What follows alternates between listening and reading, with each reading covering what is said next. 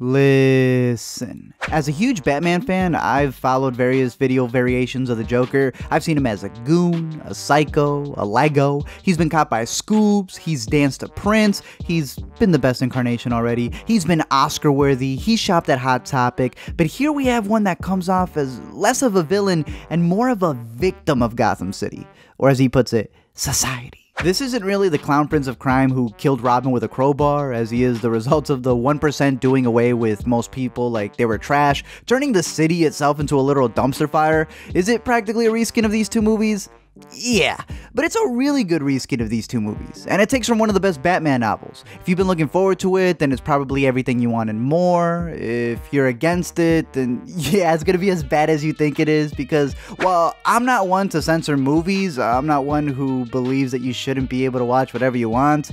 It was what, last year that kids were still eating Tide Pods, so I do get the concern of kids just want to do things for the meme. I've shopped at Woodfield many times. I've never seen doorbuster deals like this, but I'd like to think we can differentiate good and evil in our media, even when the director can't. But man, does Phoenix own this role. I'm not saying it's better than Ledger's, but it rivals it, and yet the best thing that could have happened to this movie was for it to not be associated with DC at all. Let me explain. Now, we had mentioned how DC's anti-cinematic universe is the best way for them to go, because I'm honestly really excited for their stuff now. It kind of feels like I'm walking into a comic book shop when I go to their movies, where if I may not like one of the incarnations that they have of a character, at least I know there's going to be several others out there. It also doesn't limit the storytellers to an overall continuity or tone, and with this one, man, they rearrange everything that we knew about the Joker. Now, Todd Phillips is racing with Adam McKay to see which one of these comedy directors can win a dramatic Oscar first, but the filmmakers have gone on record as, quote, "The goal was never to introduce Joaquin Phoenix into the comic book movie universe. The goal was to introduce comic book movies into the Joaquin Phoenix universe." There was also, I literally described to Joaquin at one point in those 3 months as like, look at this as a way to sneak a real movie in the studio system under the guise of a comic book film. It wasn't, we want to glorify this behavior. It was literally like, let's make a real movie with a real budget and we'll call it Effin' Joker. That's what it was.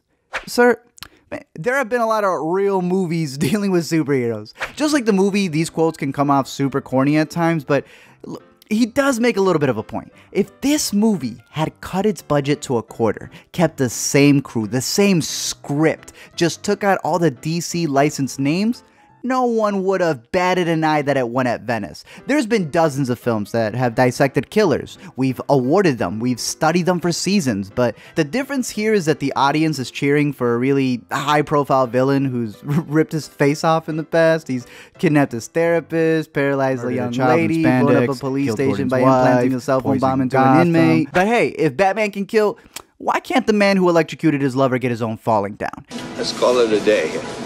Come on. I'm the bad guy? It's so effective at sympathizing with the Joker, or I'll call him Arthur, that I have to give credit to Phoenix's performance.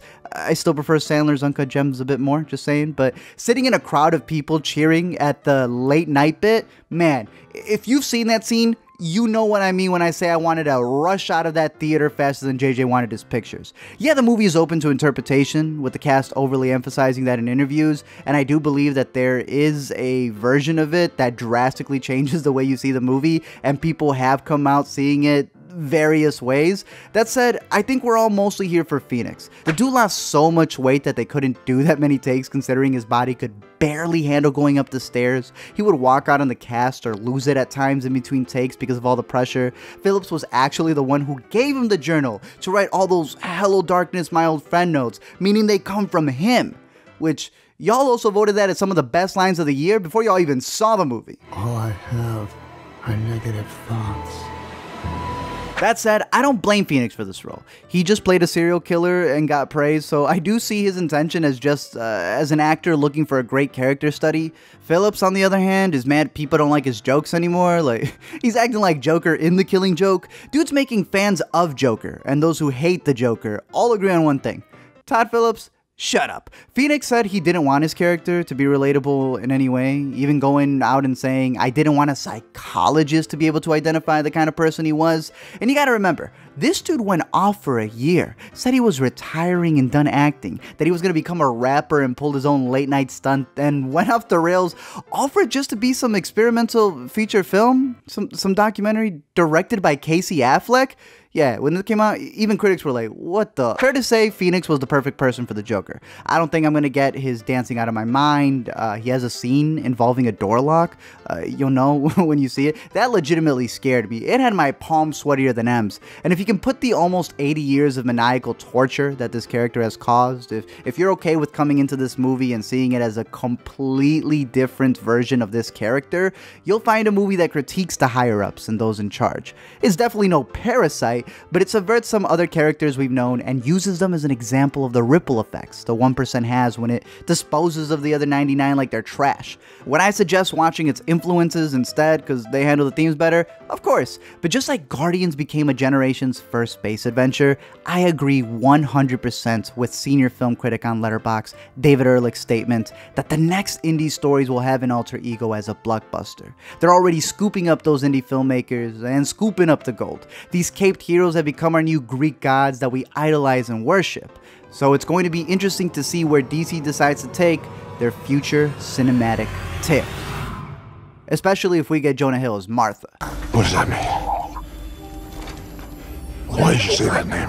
Thank you guys for checking out this video. I'm curious to know your thoughts down below in the comment section. Probably one of the biggest debates out of this one, besides, people losing their minds, is the Heath versus Phoenix debate. And again, the way I would describe it is Heath was darker, but Phoenix was darker, because one's a supporting character where his anonymity is highly emphasized. You're not supposed to know anything about him, but in the other one, I know what medications Arthur was taking.